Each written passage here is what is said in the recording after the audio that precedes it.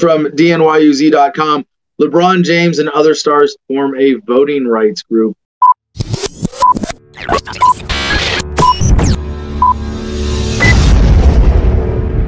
The NBA superstar LeBron James and a group of other prominent black athletes and entertainers are starting a new group aimed at protecting African Americans' voting rights, seizing on the widespread fury against racial injustice that has fueled worldwide protests to amplify their voices in this fall's presidential election.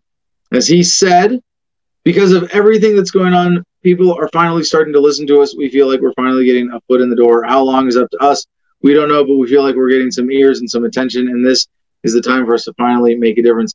And this is great in and of itself. People get excited about an issue who are politically engaged, get more politically engaged, become a political force, a voting bloc. I would love to see Black Americans, be more engaged in politics and voting more, in the sense that not they're going to vote for Democrats, but as long as the longer they stay involved, the more likely they are to become libertarians. No other ethnic group, although I don't know, someone might argue historics on this with me, has had such a horrific experience with government as Black Americans have. Slavery was not possible with government enforcement through runaway slave laws. All the institutional racism of the police force today, all of the economic discrimination, all this is backed up, made possible by, sponsored, endorsed by government. And the sooner Black America realizes this, the sooner that we're going to have this huge other chunk of libertarian voters. So is LeBron James going to do this, or is he going to be in the pockets of the Democrats? Only time will tell.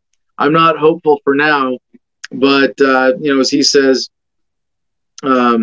he has not yet talked. Well, so as for his own plans this fall, he said he had not yet talked to Joseph R. Biden Jr., the presumptive Democratic nominee, but he did not rule out appearing on the campaign trail. We'll see if we can help a candidate here and there, Mr. James said.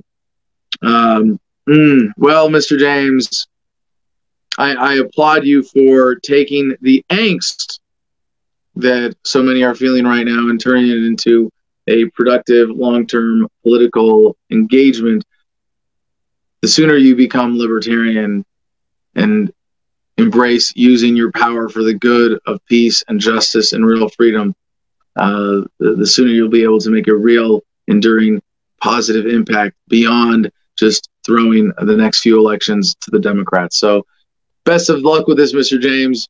I hope that you can come over to the Libertarian Party and check that box that we all do.